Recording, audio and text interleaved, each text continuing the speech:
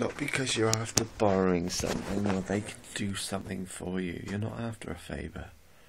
No, the flavour I'm getting is what it feels like.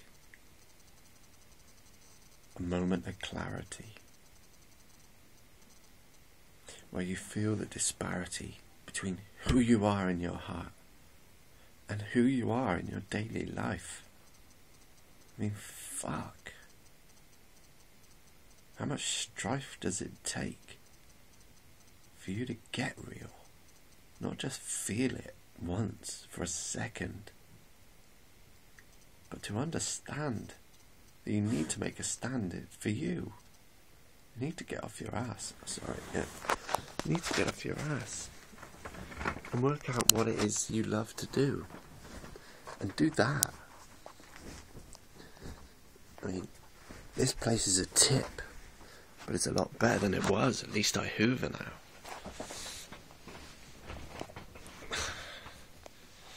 At least I bought myself some lovely things.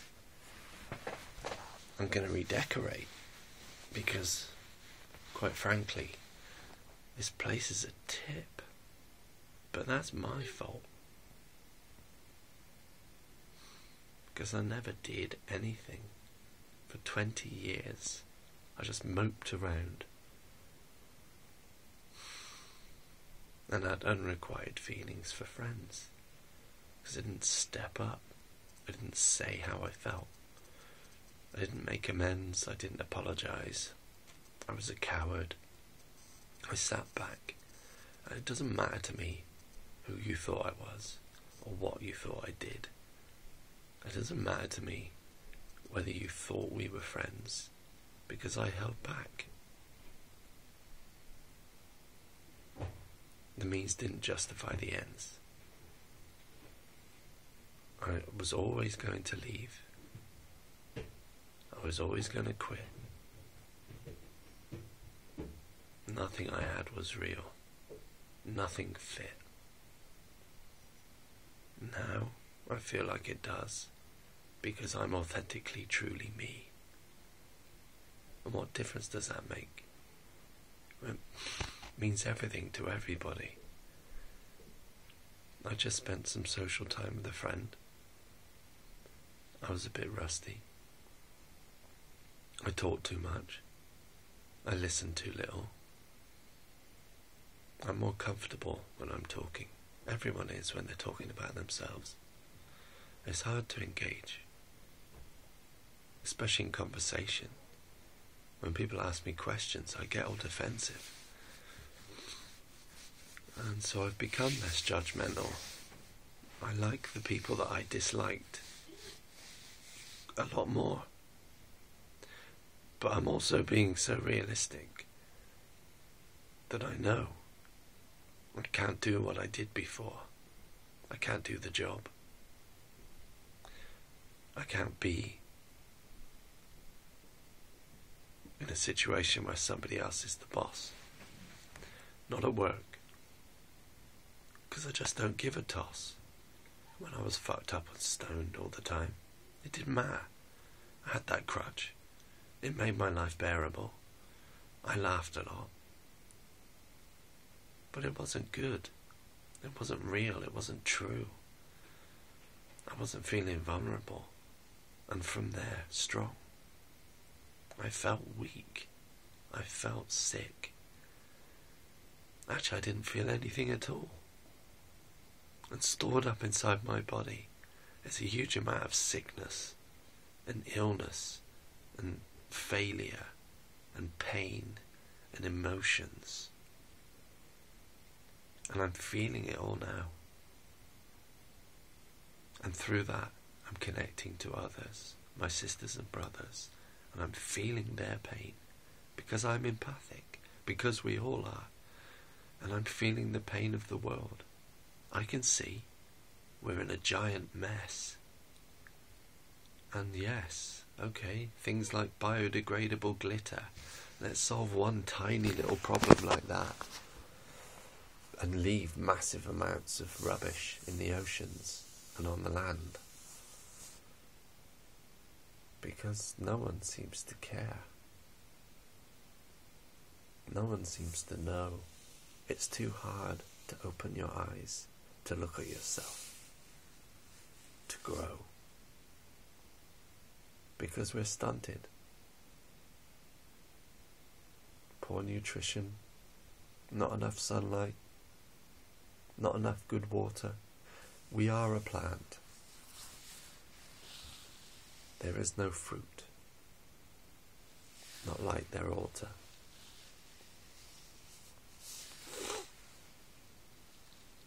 So what's the solution? Do we stop being so numb? Do we get up and get off our bum? Well, it might be a good idea. But then there's all those things we fear. Like, what will other people think? It's not easy to give up drink. It's a social norm. That's really bad form. To go into a pub and say, I don't want an alcoholic beverage. So, you've got to buck up your ideas. You've got to pack up your troubles. You've got to look at them. And the answers are easy. Yeah. Get to sleep every night at the same time. Wake up early. Stretch. Do Tai Chi. Qigong. Yoga. Meditation. Be more disciplined. Love yourself. Treat yourself right. Be good to one another. There's no need to fight or argue. It doesn't matter who's right. It only matters what is. And like I say, the answers are easy, but you're not asking the questions. There are other directions. Don't wait until you're 45 like me. Actually, I was 35 when I held my own birthday party for the first time. I called it Jumbo Paggins' 111th birthday. And I went dressed up as a hobbit. I invited everyone I knew. I did it properly. I got to a certain point in the evening. I headed out towards the double doors and curtains. I stuck on a ring. I said of my own version of that speech. I like half of you, half as much as you deserve, and the rest of you I couldn't give one word of pleasantries. I stuck on the ring, and I disappeared. And I pretty much did. I fucked everyone off. I changed my number. I stopped drinking. And I disappeared and went walking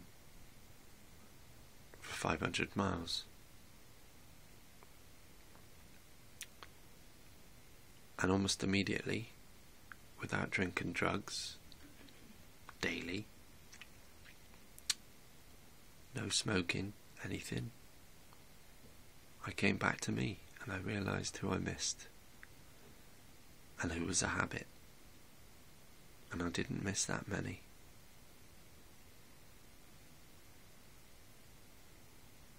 And I came back with confidence in me and love for myself, a new direction, more affection. And that lasted so long, and I went back to those odd habits again, until they brought me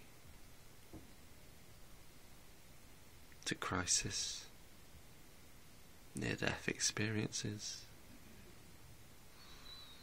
and a breakdown mentally, and a process whereby I met people going through psychotic breaks and I helped them through it temporarily.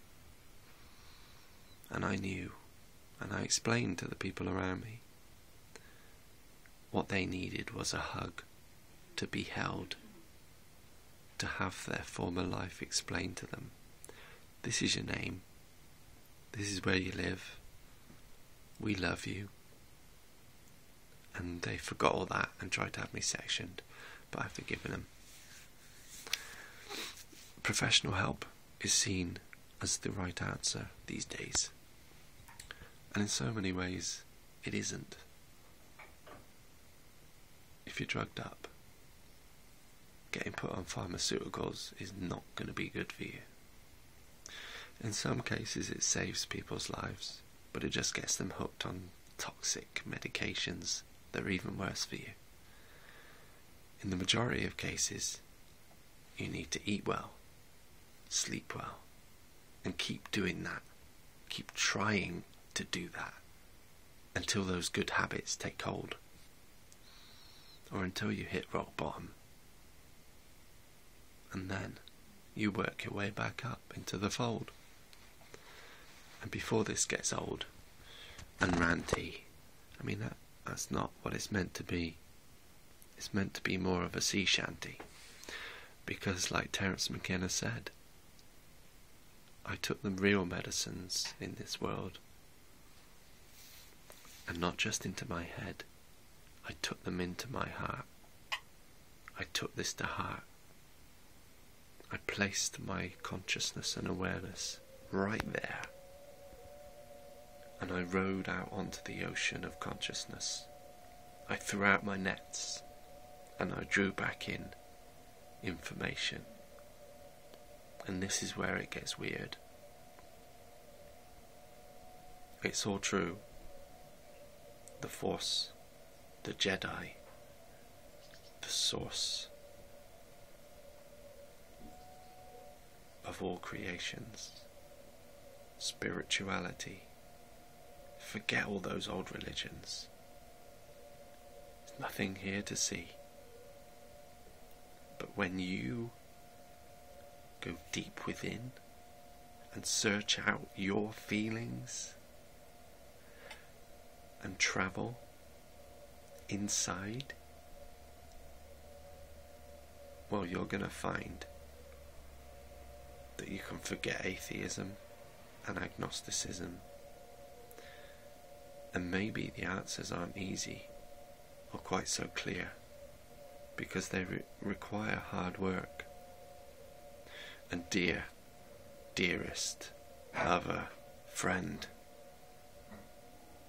I guess this is where I have to end, because shamanically and less manically, and as I come towards the period in this message where I tell you, whilst most are out there frantically looking for presents that they can't afford, or stressing out because they're looking to another New Year's Eve and another year of being a fraud, I'm real, I'm vulnerable, but that makes me feel so good.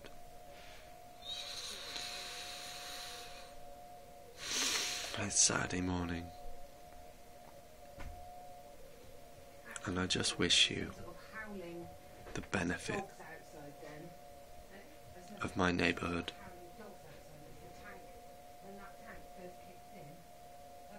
because the woods and the trees, the earth under my fingertips,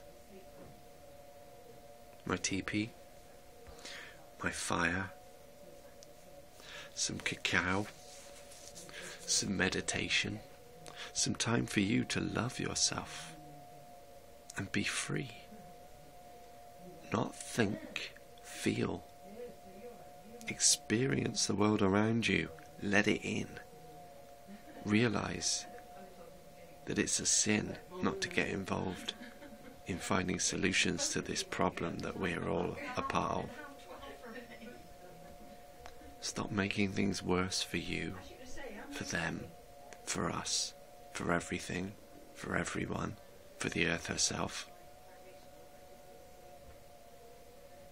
We're connected. We're one giant mess. Lose your stress. Feel your pain. Accept that you can choose not to do it again. Not to keep on doing what you've been doing and getting the same result. No. Take another path. Push the push door. Pull the pull door. Don't get it wrong every time. Become conscious in every moment. Not just occasionally. Become awareness itself. And soon you'll realize, and soon you'll be free. You'll feel much better. You'll want to get involved. You'll want to get connected to your friends, to those whose lives have not been sold to big business. And you'll stop stealing, even if it's petty, because you know it's wrong.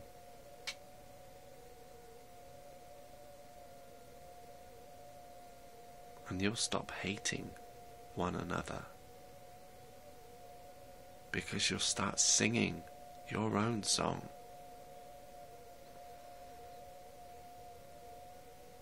And you'll forget that you were addicted to a dozen different shows. You'll start creating your own entertainment. Just look at one who knows that yes, I love you. And a few years ago, I would have struggled to say even that, and mean it. And there's nothing wrong with getting emotional. I'm not going to hide it. At weekends and at parties, I was a first aider. I was a bouncer. I was a friend. I looked out for those going through difficult situations because I'd been there.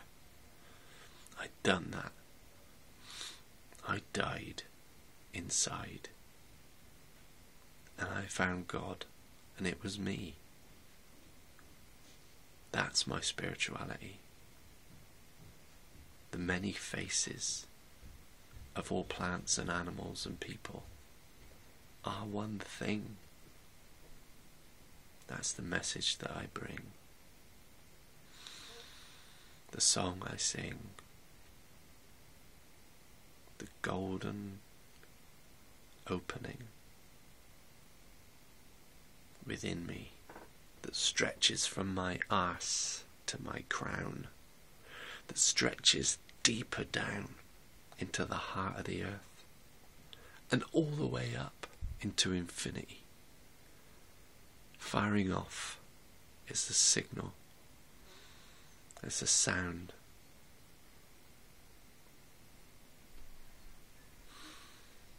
That's what I found. I can't change the past, but I can learn from it.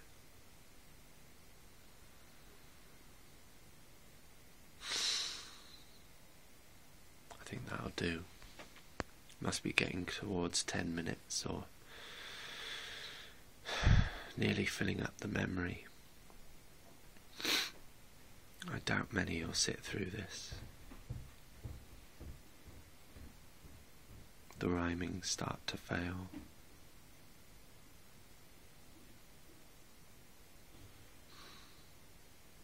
Whatever you're up to, have fun. Be good to yourself. Not once in a while, every day. I wish you the love that you miss. Here's a sweet kiss. Bye bye.